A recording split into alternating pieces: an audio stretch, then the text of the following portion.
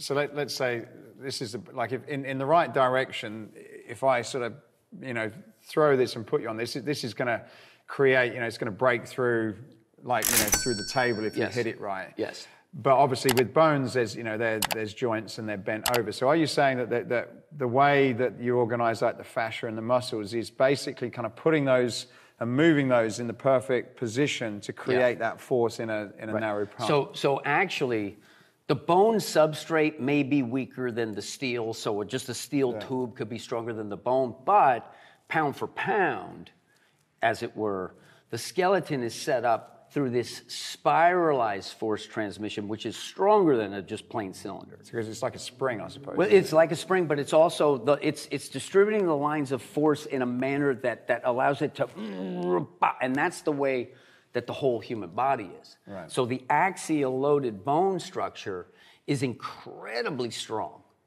If I put 1,000 pounds on a femur that's like this and it goes here, that will break relatively easy, right? It's going to snap.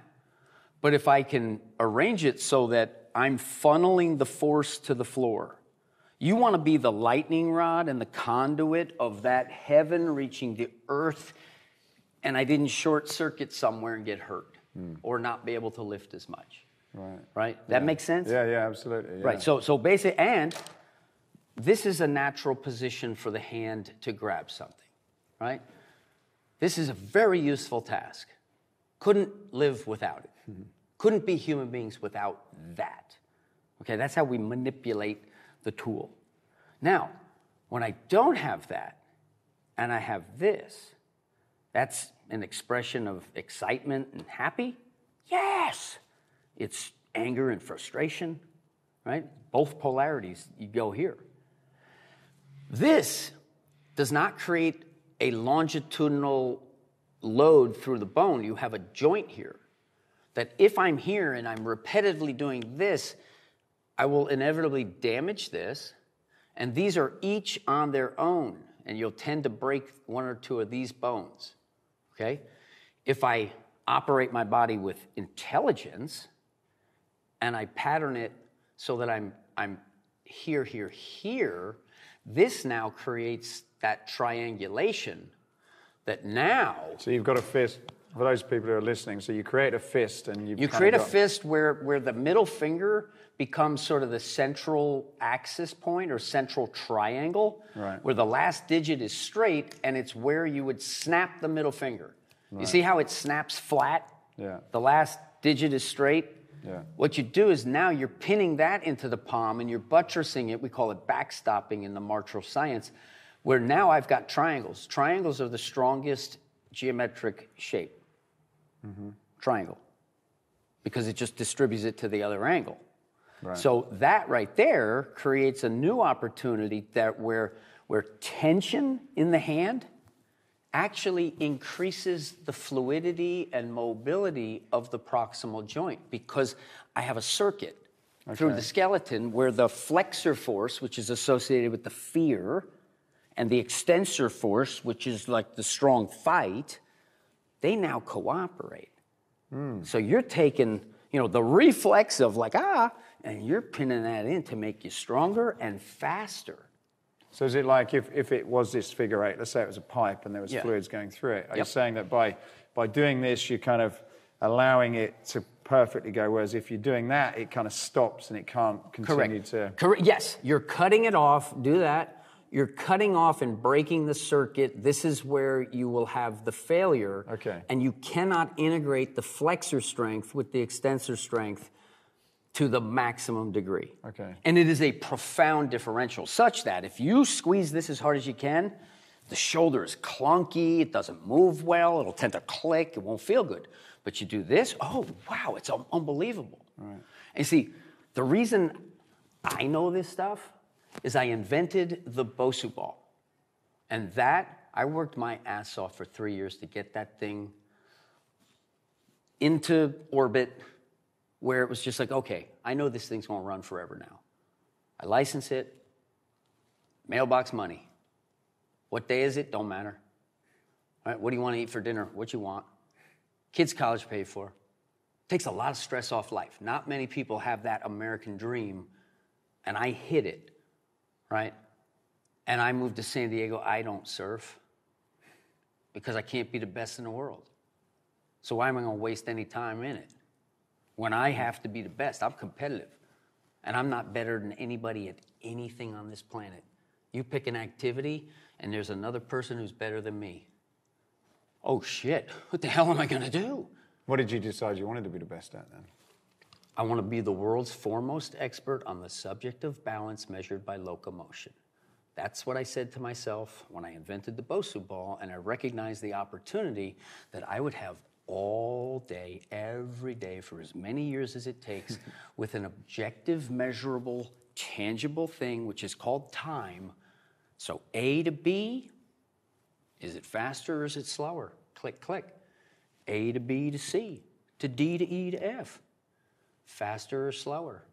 And so in everything that you're looking at, and we could come onto your products in a bit, but whenever you look at something, a movement, a sport-specific outcome, are you thinking in this figure of eight, like conceptually, I'm trying to sort of dumb down a very complicated idea, but are you sort of thinking of this figure eight and looking at, okay, how can I create this movement or tools to perform that movement so that I've got the most efficient way of that figure eight? And is that figure eight, are you looking at that in the hands, in the arms, in the body, in the legs and the feet? Are there lots of these eights everywhere in your mind? Yes, there are. And what I would say is you use the figure eight until you get across the river, and then you're no longer thinking figure of eight. Okay. So figure of eight, okay, got it, right? Figure of eight, okay, got it. The key is now, can you do it? Okay. And you have to do repetitions to do it. And that's why a simple length of rope is the Rosetta Stone. Because what does it do? It takes the organs of function, the smartest body part on the body except for some things on the face, are the hands. And the hands have the greatest capacity to do more things than anything else on the body. You could argue that the tongue and the mouth can do a lot too. But the hands can do more things. And more functional for getting things that you are able to put than things in your mouth that you need to do, right? So the rope integrates the figure of eight distally, which now has influence on the proximal. And this is not a popular opinion, but it's going to become the only opinion, right, in time. I have a lot of confidence, which is earned. But there was an exercise that was sort of foisted upon the industry in 2007, right around that time frame. It was called the Palloff press. And the exercise is, okay, we know that the core doesn't generate power. We know that we have to be super stiff and stable, right? We know these things. Yeah, over here, but not over here.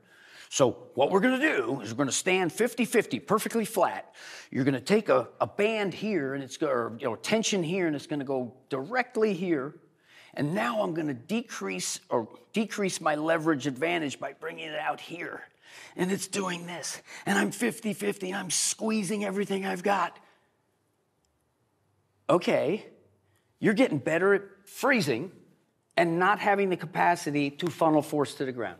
Because what this does is it uproots you. And in martial art, Tai Chi, they say never 50-50.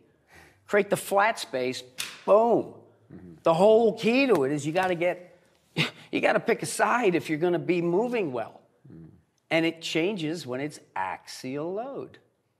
So axial load, very appropriate. Transverse, horrible. In the type of in what you're programming your nervous system to do in the moments that matter, where millimeters and milliseconds are the difference between a catastrophic injury and a touchdown. Right. There are more non-contact injuries that are happening in sports at the highest level. It's epidemic. Now, train all these guys with the intensity and the authority of the peer-reviewed science. Weck, oh, he's a quack. Snake oil salesman, charlatan. He made the BOSU ball, that little sissy tool. That is what we're up against, is the male ego and the fascination with strength and size.